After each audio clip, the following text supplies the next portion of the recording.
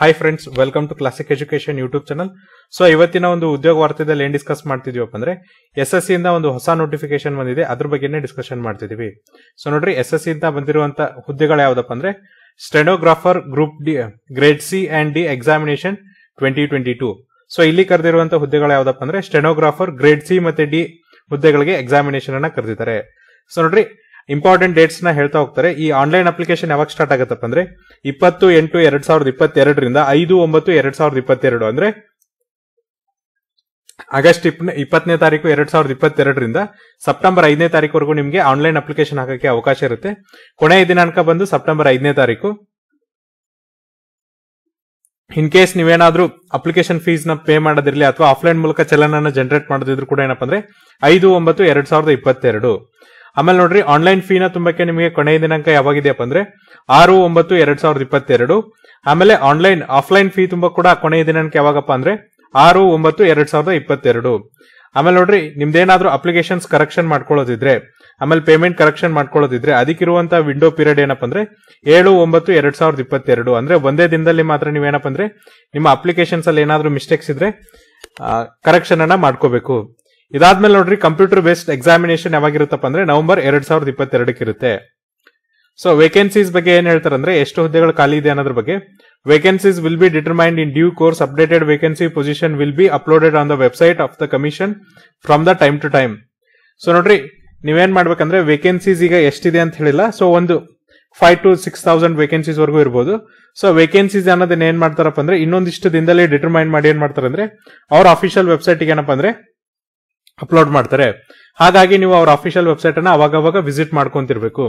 So ನೋಡ್ರಿ, ಅದಕ್ಕೋಸ್ಕರ ನೀವೇನ್ ಮಾಡ್ಬೇಕಂದ್ರೆ ನೆಟ್ ಅಲ್ಲಿ https://ssc.nic.in ಅಂತ ಕ್ಲಿಕ್ ಮಾಡಿ ಅಲ್ಲಿ ಕ್ಯಾಂಡಿಡೇಟ್ಸ್ ಕಾರ್ನರ್ ಅಂತ ಹೋಗಿ ಟೆಂಟೇಟಿವ್ ವೇಕೆನ್ಸೀಸ್ ಅಂತ ಇರುತ್ತೆ. ಸೊ ಅಲ್ಲಿ ನೀವು ಕ್ಲಿಕ್ ಮಾಡ್ಬೇಕಾಗತ್ತೆ. ಇದಾದ್ಮೇಲೆ ನೋಡ್ರಿ, vacancies of stenographer grade C and grade D R in ಮಿನಿಸ್ಟ್ರಲ್ಸ್ R departments R organisation of central government including there attached and subordinate offices located in various states and union territory all over the country. ಹಾಗಾದ್ರೆ ಈ ಹುದ್ದೆಗಳಿಗೆ ಎಲ್ಲೆಲ್ಲಿ ನಿಮಗೆ seat ಅನ್ನ ಹಂಚಿಕೆ ಮಾಡ್ತಾರೆ ಅಥವಾ ನಿಮಗೆ ಎಲ್ಲಿ ಜಾಬ್ ಲೊಕೇಶನ್ ಇರುತ್ತಪ್ಪ ಅಂದ್ರೆ ಈ ಮಿನಿಸ್ಟರ್ಸ್, ಡಿಪಾರ್ಟ್ಮೆಂಟ್ಸ್ ಮತ್ತೆ ಆರ್ಗನೈಸೇಷನ್ ಏನು ಕೇಂದ್ರ ಸರ್ಕಾರದ ಇದೆಯಲ್ಲ ಅಲ್ಲಿ ನಿಮಗೆ ಕೆಲಸಗಳನ್ನು ಕೊಡಬಹುದು. ಅಥವಾ ಅದರ ಸಬಾರ್ಡಿನೇಟ್ ಆಫೀಸ್ ಏನಾದ್ರೂ ಕೇಂದ್ರ ಸರ್ಕಾರದ ಆಫೀಸ್ ಈಗ ರಾಜ್ಯ ಸರ್ಕಾರದ ಅಥವಾ ಬೇರೆ ಬೇರೆ ಕೇಂದ್ರಾಡಳಿತ ಪ್ರದೇಶದಲ್ಲಿ ಇದ್ದು ಭಾರತದ ತುಂಬಂತೆಲ್ಲ ಇರ್ತಾವಲ್ಲ ಅಂತಲ್ಲಿ ನಿಮ್ಗೆ ಏನಪ್ಪಾ ಅಂದ್ರೆ ಕೆಲಸವನ್ನ ಕೊಡ್ತಾರೆ. ಹಾಗಾದ್ರೆ ನಿಮ್ಮ ಇದು ಏನಪ್ಪಾ ಅಂದ್ರೆ ವರ್ಕ್ ಲೊಕೇಶನ್ ಏನಪ್ಪಾ ಅಂದ್ರೆ ಕಾನ್ಸ್ಟೆಂಟ್ ಆಗಿರಲ್ಲ, ಆಲ್ ಓವರ್ ದ ಇಂಡಿಯಾ ಇರುತ್ತೆ ಅಂತ ಅವರು ಹೇಳ್ತಿದ್ದಾರೆ. ಸೊ ನೋಡ್ರಿ, ಏಜ್ ಲಿಮಿಟ್ ನೋಡೋದಾದ್ರೆ stenographer grade C 18 to 30 years as on the 1/1/2022. The candidates born not before 2/1/1992 and not later than 1/1/2004 are eligible. So ನೋಡ್ರಿ, ವಯೋಮಿತಿ ಎಷ್ಟಿದೆಯಪ್ಪ ಅಂದ್ರೆ ಸ್ಟೆನೋಗ್ರಾಫರ್ ಗ್ರೇಡ್ ಸಿ ಗೆ ನಿಮಗೆ ವಯೋಮಿತಿ ಬಂದು 18 ರಿಂದ 30 ವರ್ಷ ಇರುತ್ತೆ. ನಿಮ್ಮ ಡೇಟ್ ಆಫ್ ಬರ್ತ್ ಏನಪ್ಪಾ ಅಂದ್ರೆ 2/1/1992 ನಂತರ ಇರಬೇಕು. 1/1/2004 ಮುಂಚೆ ಇರಬೇಕಾಗುತ್ತೆ. ಅದೇ ತರನಾಗಿ ಸ್ಟೆನೋಗ್ರಾಫರ್ ಗ್ರೇಡ್ ಡಿ ಗೆ ಎಷ್ಟಿದೆಯಪ್ಪ ಅಂದ್ರೆ ಏಜ್ ಲಿಮಿಟ್ 18 ರಿಂದ 27 ವರ್ಷ. ಹಾಗಾಗಿ ನಿಮ್ಮ ಡೇಟ್ ಆಫ್ ಬರ್ತ್ ಏನಪ್ಪಾ ಅಂದ್ರೆ 2/1/1995 1/1/2004 ಇರಬೇಕಾಗುತ್ತೆ.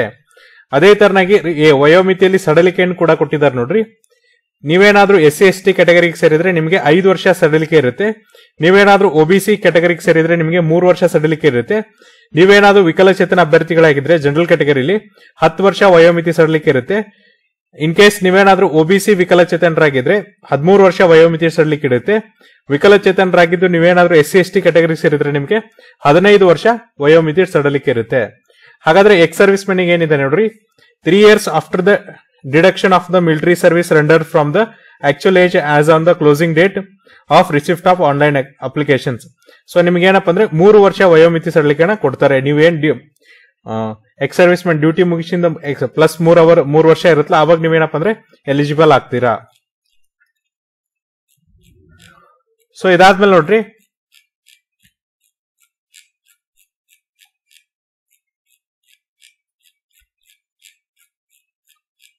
ಎಸೆನ್ಷಿಯಲ್ ಎಜುಕೇಶನ್ ಕ್ವಾಲಿಫಿಕೇಶನ್ ಏನೇ ನಿಮ್ಮ ವಿದ್ಯಾರ್ಥಿ ಇರಬೇಕಪ್ಪ ಅಂದ್ರೆ candidate must have pass 12th standard R equivalent examination from recognised board R university. So ನೀವೇನಪ್ಪ ಅಂದ್ರೆ ಜಸ್ಟ್ ಸೆಕೆಂಡ್ PUC ಪಾಸ್ ಆಗಿದ್ರೆ ಸಾಕು ಅಥವಾ ಅದರ ತತ್ಸಮಾನ ವಿದ್ಯಾರ್ಥಿ ಹೊಂದಿದ್ರೆ ಸಾಕು, ನೀವಿಲ್ಲಿ ಎಲಿಜಿಬಲ್ ಆಗ್ತೀರಾ. As per the Human Resource Development Notification, as per the Ministry of Human Resource Development Notification dated 10/6/2015 published in Gazetted of India, all degrees, diploma, certificates awarded through open and distance learning mode of education by the university is established by an act of parliament or state legislature or institution deemed to be universities under the section 3 of the Universities Grant Commission Act 1956 and institution of the national importance declared under the act of parliament stand automatically recognized for the purpose of the employment to the post and the services under the central government, provided they have been approved by the Distance Education Bureau, University Grant Commissions. However, such degree should be recognized for the relevant period when the candidates acquire the said qualification. So nodri, in case ನೀವೇನಾದ್ರೂ ಈಗ distance learning university distance learning education ಅಥವಾ open ಯೂನಿವರ್ಸಿಟಿಯಿಂದ ನೀವೇನಾದ್ರೂ degrees ಅನ್ನ ಪಡೆದಿದ್ರೆ ಅಥವಾ PUC ಅನ್ನ ಮಾಡಿದ್ರೆ ನೀವು ಕೂಡ ಎಲಿಜಿಬಲ್ ಆಗ್ತೀರಾ. ಬಟ್ ಏನ್ ಕಂಡೀಷನ್ ಇದೆಯಪ್ಪ ಅಂದ್ರೆ ಅಂತ ಯೂನಿವರ್ಸಿಟಿನ ಯಾರು ರೆಕಗ್ನೈಸ್ ಮಾಡ್ಬೇಕಂದ್ರೆ ಡಿಸ್ಟೆನ್ಸ್ ಎಜುಕೇಶನ್ ಬ್ಯೂರೋ ರೆಕಗ್ನೈಸ್ ಮಾಡಿರ್ಬೇಕು, ಮತ್ತೆ ಯೂನಿವರ್ಸಿಟಿ ಗ್ರಾಂಟ್ ಕಮಿಷನ್ UGC ಅವರು ರೆಕಗ್ನೈಸ್ ಮಾಡಿರ್ಬೇಕು ಅಂತ ಹೇಳ್ತಿದ್ದಾರೆ. ಸೊ ಹಾಗಾದ್ರೆ ಈ ಹುದ್ದೆಗಿರುವಂತ ಎಲಿಜಿಬಿಲಿಟಿ ಕ್ರೈಟೀರಿಯಾ ಏನಪ್ಪಾ ಅಂದ್ರೆ ನೀವು ಜಸ್ಟ್ PUC ಪಾಸ್ ಆಗಿರ್ಬೇಕು, ನೀವು ಎಲಿಜಿಬಲ್ ಆಗ್ತೀರಾ. ಹೌ ಟು ಅಪ್ಲೈ, ಯಾವ ತರನಾಗಿ ಅಪ್ಲೈ ಮಾಡೋದಂದ್ರೆ applications R required to submitted in online mode only at the official website of the SSC headquarters, that is https://ssc.nic.in. For detailed instruction, please refer to the Annexure 3 and Annexure 4 of the notice. Sample pro forma of the one-time registration of online application form are attached in Annexure 3A, Annexure 4A. So ನೋಡ್ರಿ, applications ನ ಯಾವ ತರ submit ಮಾಡ್ಬೇಕಂದ್ರೆ online ಅಲ್ಲೇ submit ಮಾಡಬೇಕು. ಅದು ಕೂಡ ಏನಪ್ಪಾ ಅಂದ್ರೆ ಅವರ ಅಫಿಷಿಯಲ್ ವೆಬ್ಸೈಟ್ ಆದಂತ https://ssc.nic.in ಮೂಲಕನೇ ಸಬ್ಮಿಟ್ ಮಾಡಬೇಕಾಗುತ್ತೆ. ಆಮೇಲೆ ನಿಮಗೆ ಸ್ಯಾಂಪಲ್ ಯಾವ ತರನಾಗಿ ಅಪ್ಲಿಕೇಶನ್ ಅನ್ನು ಹಾಕ್ಬೇಕು ಅನ್ನೋದನ್ನ ಏನಪ್ಪಾ ಅಂದ್ರೆ ಅಪ್ಲಿಕೇಶನ್ ಏನೇನು ಇನ್ಸ್ಟ್ರಕ್ಷನ್ ಇರುತ್ತೆ ಅನ್ನೋದನ್ನ ಏನಪ್ಪಾ ಅಂದ್ರೆ Annexure 3 ಮತ್ತೆ Annexure 4 ಅಲ್ಲಿ ಕೊಟ್ಟಿರ್ತಾರೆ. ಜೊತೆಗೆ ಒನ್ ಟೈಮ್ ರಿಜಿಸ್ಟ್ರೇಷನ್ ಯಾವ ತರನಾಗಿ ಮಾಡ್ಬೇಕು ಅನ್ನೋದನ್ನ ನಿಮ್ಗೆ ಏನಪ್ಪಾ ಅಂದ್ರೆ Annexure 3A ಮತ್ತೆ Annexure 4A ಅಲ್ಲಿ ಕೊಟ್ಟಿರ್ತಾರೆ ಅಂತ ಹೇಳ್ತಿದ್ದಾರೆ. ಹಾಗಾಗಿ ಅಪ್ಲಿಕೇಶನ್ ಅಲ್ಲಿ Annexure 3 ಮತ್ತೆ 4 ನೋಡ್ಕೊಂಡು Annexure 3A ಮತ್ತೆ 4A ನ ರೆಫರ್ ಮಾಡಿ ನೀವು ಈಸಿಯಾಗಿ ಅಪ್ಲಿಕೇಶನ್ ನ ಹಾಕ್ಬಹುದು. ಸೊ ನೋಡ್ರಿ, ಅಪ್ಲಿಕೇಶನ್ ಹಾಕಕ್ಕೆ ಲಾಸ್ಟ್ ಡೇಟ್ ಯಾವಾಗಿದೆ ಅಂದ್ರೆ 5/9/2022 ಅಂತ ಅವರು ಹೇಳ್ತಿದ್ದಾರೆ. ಹಾಗಾದ್ರೆ ಅಪ್ಲಿಕೇಶನ್ ಫೀಸ್ ಎಷ್ಟಿದೆಯಪ್ಪ ಅಂದ್ರೆ P payable of RS 100 rupees only. So ಇಲ್ಲಿ ನೋಡ್ರಿ, ಅಪ್ಲಿಕೇಶನ್ ಫೀಸ್ ಏನಪ್ಪಾ ಅಂದ್ರೆ ಕೇವಲ 100 ರೂಪಾಯಿ ಇದೆ. ಜೊತೆಗೆ woman candidates belonging to schedule caste and schedule tribe, person with disabilities, ex service men eligible for reservation R exempted from payment of fees. So ಇಲ್ಲಿ ನೋಡ್ರಿ, ಮಹಿಳಾ ಅಭ್ಯರ್ಥಿಗಳು, ಆಮೇಲೆ SC/ST ಕ್ಯಾಟಗರಿ ಅಭ್ಯರ್ಥಿಗಳು, ಆಮೇಲೆ ವಿಕಲಚೇತನ ಅಭ್ಯರ್ಥಿಗಳು, ಅಭ್ಯರ್ಥಿಗಳಾಗಿ ಎಕ್ಸ್ ಸರ್ವಿಸ್ ಮೆನ್ ಅಭ್ಯರ್ಥಿಗಳು ಅಂದ್ರೆ ಮಾಜಿ ಸೈನಿಕರಿಗೆ ಯಾವುದೇ ತರನ ಅಂತ ಅಪ್ಲಿಕೇಶನ್ ಫೀಸ್ ಇರಲ್ಲ ಅಂತ ಹೇಳ್ತಿದ್ದಾರೆ. Fees can be paid through Bhim UPI, net banking R by using visa, master, ಮ್ಯಾಸ್ಟ್ರಿಯೋ, RuPay, credit R debit card R in cash at the SBI branch by generating SBI challan. So ನೋಡ್ರಿ, ನೀವು ಫೀಸ್ ನ ಯಾವ ತರನಾಗಿ pay ಮಾಡಬಹುದಪ್ಪ ಅಂದ್ರೆ offline ಕೂಡ ಮಾಡಬಹುದು, online ಕೂಡ ಮಾಡಬಹುದು. ಆನ್ಲೈನ್ ಅಲ್ಲಿ ಮಾಡ್ತೀನಿ ಅಂದ್ರೆ ನೀವು ಭೀಮ್ UPI, ನೆಟ್ ಬ್ಯಾಂಕಿಂಗ್ ಅಥವಾ ವೀಸಾ, ಮಾಸ್ಟರ್ ಕಾರ್ಡ್ ಅಥವಾ ಮ್ಯಾಸ್ಟ್ರಿಯೋ ಕಾರ್ಡ್ ಅಥವಾ ರೂಪೇದು ಕ್ರೆಡಿಟ್ ಅಥವಾ ಡೆಬಿಟ್ ಕಾರ್ಡ್ ಯೂಸ್ ಮಾಡ್ಕೊಂಡು ಏನ್ ಮಾಡಬಹುದಪ್ಪ ಅಂದ್ರೆ ಅಪ್ಲಿಕೇಶನ್ ಫೀಸ್ ನ ತುಂಬಬಹುದು. ಇನ್ ಕೇಸ್ ನೀವೇನಾದ್ರೂ ಆಫ್ಲೈನ್ ಪೇಮೆಂಟ್ ಮಾಡ್ತೀನಿ ಅಂದ್ರೆ ಈ ಚಲನ್ ಅನ್ನ ಜನರೇಟ್ ಮಾಡ್ಬೇಕಾಗತ್ತೆ. ಆ ಚಲನ್ ಏನಪ್ಪಾ ಅಂದ್ರೆ ನಿಯರೆಸ್ಟ್ SBI ಬ್ರಾಂಚ್ ಅಲ್ಲಿ ಇರುತ್ತಲ್ಲ ಅಲ್ಲಿ ನೀವು ತುಂಬಿ ಅಪ್ಲಿಕೇಶನ್ ಫೀಸ್ ನ ಪೇಮೆಂಟ್ ಮಾಡಬಹುದಾಗಿದೆ. ಸೊ ನೋಡ್ರಿ, ಆನ್ಲೈನ್ ಅಪ್ಲಿಕೇಶನ್ ಫೀ ಮಾಡಕ್ಕೂ ಮತ್ತೆ ಆಫ್ಲೈನ್ ಅಪ್ಲಿಕೇಶನ್ ಫೀಸ್ ಮಾಡಕ್ಕೂ ಲಾಸ್ಟ್ ಡೇಟ್ ಯಾವಾಗಿದೆಯಪ್ಪ ಅಂದ್ರೆ 6/9/2022 ಅಂತ ಹೇಳ್ತಿದ್ದಾರೆ. ಇದಾದ್ಮೇಲೆ ನೋಡ್ರಿ, ಎಕ್ಸಾಮಿನೇಷನ್ ಸೆಂಟರ್ಸ್ ನೋಡೋಣ. ಕರ್ನಾಟಕದಲ್ಲಿ ಎಲ್ಲಿ ಎಕ್ಸಾಮಿನೇಷನ್ ಸೆಂಟರ್ಸ್ ಇದೆ ಅಂದ್ರೆ ಬೆಳಗಾವಿ, ಬೆಂಗಳೂರು, ಹುಬ್ಬಳ್ಳಿ, ಕಲಬುರಗಿ, ಮಂಗಳೂರು, ಮೈಸೂರು, ಶಿವಮೊಗ್ಗ, ಉಡುಪಿ ಇವೇನಪ್ಪ ಅಂದ್ರೆ ನಮ್ಮ ರಾಜ್ಯದಲ್ಲಿರುವಂತ ಎಕ್ಸಾಮಿನೇಷನ್ ಸೆಂಟರ್ಸ್ ಆಗಿದೆ. ಹಾಗಾದ್ರೆ ಎಕ್ಸಾಮಿನೇಷನ್ ಯಾವ ತರನಾಗಿರುತ್ತೆ ನೋಡ್ರಿ. The details of computer based examination R mentioned below.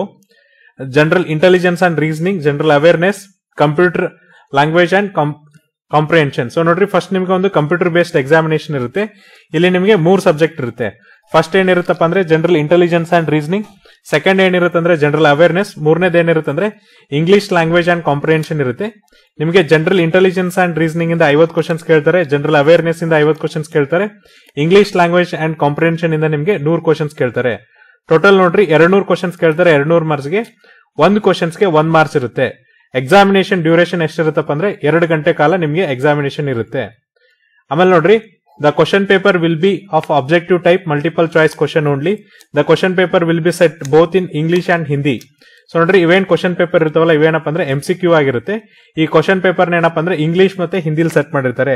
Question paper ಅನ್ನ ಇಂಗ್ಲಿಷ್ ಮತ್ತೆ ಹಿಂದಿಲಿ ಮಾತ್ರ ಸೆಟ್ ಮಾಡಿರ್ತಾರೆ, ಕನ್ನಡದಲ್ಲಿ ಇರಲ್ಲ. ಹಾಗಾಗಿ ನಿಮ್ಗೆ ಯಾವುದೇ ತರನಾಗ ಏನಪ್ಪ ಅಂದ್ರೆ ಎಕ್ಸಾಮಿನೇಷನ್ ಕನ್ನಡದಲ್ಲಿ ಇರುತ್ತಾ ಅಂದ್ರೆ ಎಕ್ಸಾಮಿನೇಷನ್ ಕನ್ನಡದಲ್ಲಿ ಇರಲ್ಲ, ಎಕ್ಸಾಮಿನೇಷನ್ ಇಂಗ್ಲಿಷ್ ಮತ್ತೆ ಹಿಂದಿ ಭಾಷೆಯಲ್ಲಿ ಮಾತ್ರ ಇರುತ್ತೆ.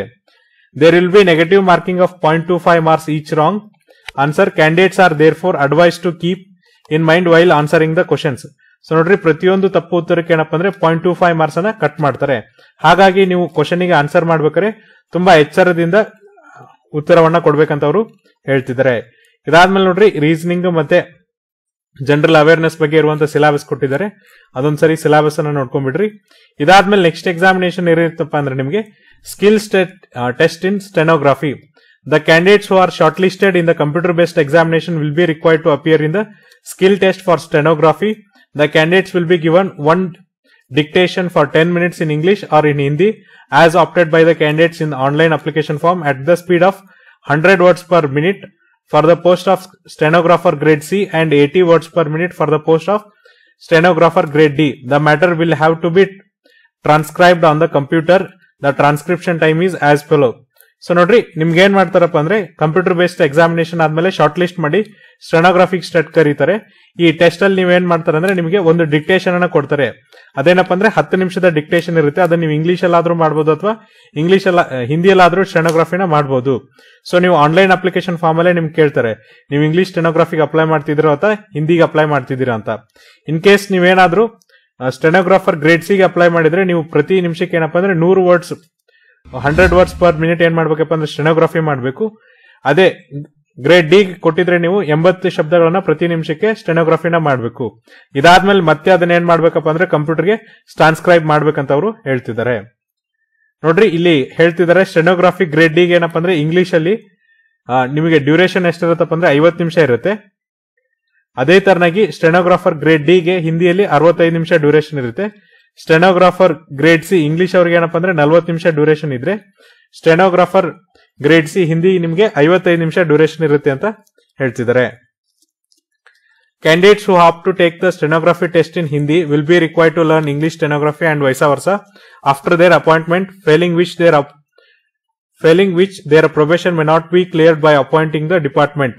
Candidates have to work as English or Hindi stenographer as per the functional requirement of the user office, irrespective of the medium of skill test of the candidate during the examination. So ನೋಡ್ರಿ ನೀವೇನೀಗ stenography test ತಗೋತಿರಲ್ಲ, in case ನೀವು ಅಲ್ಲಿ ಹಿಂದಿ ಕೊಟ್ಟಿದ್ರೆ ನೀವು ಒಂದ್ಸರಿ probation period ಹೋದ್ಮೇಲೆ ಏನಪ್ಪಾ ಅಂದ್ರೆ English ಸ್ಟೆನೋಗ್ರಫಿನ ಕೂಡ ನೀವು ಕಲಿಬೇಕು. ಅದೇ ತರನ ನೀವು ಟೆಸ್ಟಿಂಗ್ ಟೈಮ್ ಅಲ್ಲಿ ಇಂಗ್ಲಿಷ್ ಸ್ಟೆನೋಗ್ರಫಿಯನ್ನು ಕೊಟ್ಟಿದ್ರೆ ನೀವು ಪ್ರೊಬೇಷನ್ ಪೀರಿಯಡ್ ಅಲ್ಲಿ ಏನ್ ಮಾಡ್ಬೇಕಪ್ಪ ಅಂದ್ರೆ ಹಿಂದಿ ಸ್ಟೆನೋಗ್ರಫಿನ ಕಲಿಬೇಕಾಗುತ್ತೆ. ಇನ್ ಕೇಸ್ ನೀವೇನಾದ್ರೂ ಕಲೀಲಿಲ್ಲ ಅಂದ್ರೆ ನಿಮ್ಗೆ ಏನಪ್ಪಾ ಅಂದ್ರೆ ಅಪಾಯಿಂಟ್ಮೆಂಟ್ ಅನ್ನ ಕೊಡಲ್ಲ. ಹಾಗಾಗಿ ಯಾರೆಲ್ಲ ಒಂದು ಸ್ಟೆನೋಗ್ರಫಿನ ಕಲ್ತಿರ್ತಿರಲ್ಲ ಅವ್ರಿಗೆ ಏನಪ್ಪಾ ಅಂದ್ರೆ ಇಂಗ್ಲಿಷ್ ಮತ್ತೆ ಹಿಂದಿ ಎರಡೂ ಬರ್ಬೇಕಂತ ಅವರು ಹೇಳ್ತಿದ್ದಾರೆ. ಸೊ ನೋಡ್ರಿ ಸ್ಕಿಲ್ ಟೆಸ್ಟ್ ಎಲ್ಲಿ ಇರುತ್ತೆ ಅಂದ್ರೆ the skill test will be held at the commissions regional office are at the centres as may be decided by the commissions. So skill test ಎಲ್ಲಿ ಮಾಡ್ತಾರಪ್ಪ ಅಂದ್ರೆ ಈ ಕಮಿಷನ್ ಅದು ರೀಜನಲ್ ಆಫೀಸ್ ಏನಿದೆಯಲ್ಲ ಅಲ್ಲಿ ನಿಮ್ಗೆ ಸ್ಕಿಲ್ ಟೆಸ್ಟ್ ಅನ್ನ ಕಂಡಕ್ಟ್ ಮಾಡ್ತಾರೆ. ಸೊ ಇದಾದ್ಮೇಲೆ ನೋಡ್ರಿ ನೆಕ್ಸ್ಟ್ ಏನಪ್ಪಾ ಅಂದ್ರೆ ಈಗ ನಾವು ಎಕ್ಸಾಮಿನೇಷನ್ ಯಾವ ತರ ಇರುತ್ತೆ ಅಂತ ಡಿಸ್ಕಷನ್ ಮಾಡಿದ್ವಿ. ಜೊತೆಗೆ ನಿಮಗೆ ಏನೇನ್ ಎಜುಕೇಶನ್ ಕ್ವಾಲಿಫಿಕೇಶನ್ ಇದೆ ಅಂತ ಡಿಸ್ಕಷನ್ ಮಾಡಿದ್ವಿ. ಆಮೇಲೆ ಯಾರೆಲ್ಲ ಎಲಿಜಿಬಲ್ ಆಗ್ತಾರೆ, ಏಜ್ ಲಿಮಿಟ್ ಎಷ್ಟು ಅಂತ ಡಿಸ್ಕಷನ್ ಮಾಡಿದ್ವಿ. ಸೊ ಇದು ಏನಪ್ಪಾ ಅಂದ್ರೆ ಇವತ್ತಿನ ಉದ್ಯೋಗ ವಾರ್ತೆ. ಇನ್ ಕೇಸ್ ನಿಮ್ಗೆ ಏನಾದ್ರೂ ಡೌಟ್ ಇದ್ರೆ ನಾವೇನ್ ಮಾಡ್ತೀವಿ ಅಂದ್ರೆ ನಮ್ಮ ಅಫಿಷಿಯಲ್ ಡಿಸ್ಕ್ರಿಪ್ಷನ್ ಬಾಕ್ಸ್ ಅಲ್ಲಿ ಅಫಿಷಿಯಲ್ PDF ಲಿಂಕ್ ಅನ್ನ ಕೊಡ್ತೀವಿ, ಅದನ್ನ ಕ್ಲಿಕ್ ಮಾಡ್ರಿ. ಅಲ್ಲಿ ನೀವೇನ್ ಮಾಡ್ಬೇಕಪ್ಪ ಅಂದ್ರೆ ಕ್ಲಿಕ್ ಮಾಡಿ Annexure 3A ಮತ್ತೆ Annexure 3 ಮತ್ತೆ 4 ಅನ್ನ ನೋಡ್ಕೊರಿ ಏನೇನ್ ಇನ್ಸ್ಟ್ರಕ್ಷನ್ ಇದೆ ಆನ್ಲೈನ್ ಅಪ್ಲಿಕೇಶನ್ ಹಾಕಕ್ಕೆ. ಜೊತೆಗೆ Annexure 3A 4A one time registration ನೋಡ್ಕೊರಿ. ಜೊತೆಗೆ ಸಿಲೆಬಸ್ ಏನೇನಿದೆ ಅನ್ನೋದನ್ನು ಕೂಡ ನೋಡ್ಕೊಂಡು ನಿಮ್ಮ ಡೌಟ್ಸ್ ಕೂಡ ಕ್ಲಾರಿಫೈ ಮಾಡ್ಕೊರಿ. ಇದು ಏನಪ್ಪಾ ಅಂದ್ರೆ ಇವತ್ತಿನ ಉದ್ಯೋಗ ವಾರ್ತೆ. ನಾಳೆ ಮತ್ತೊಂದು ರಿಕ್ರೂಟ್ಮೆಂಟ್ ನ ಡಿಸ್ಕಸ್ ಮಾಡೋಣ. ಅಲ್ಲಿವರೆಗೂ ನೋಡ್ತಾ ಇರಿ classic education YouTube channel. Thank you.